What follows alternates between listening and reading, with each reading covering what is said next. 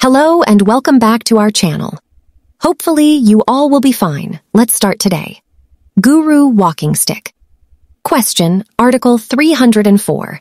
It's one of the things we've been waiting for, haven't we? It's one of the things we've been waiting for, yes. In a nutshell, 304 is to protect fluctuations in the exchange rate of the IQD to outlaw speculation on the exchange rate. They are protecting their exchange from most likely UST interference.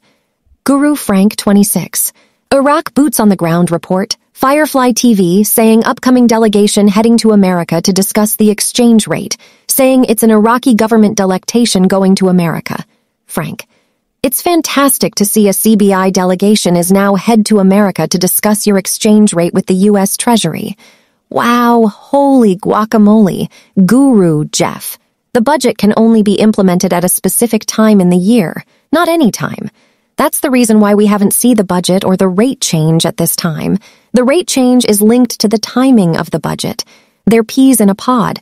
They're kind of married together. Guru Caparoni Guru Jeff says the budget and a rate change are linked together. Want to bet?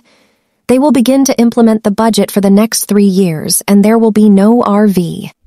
Only with the success and growth of Iraq's economy can the dinar go up in value. Guru Militiaman. If the central bank is ready to go and the finance ministry is ready to go, if al-Sudani is ready to go, why aren't we ready to go? I can't answer that question. Nobody can except for the powers that be.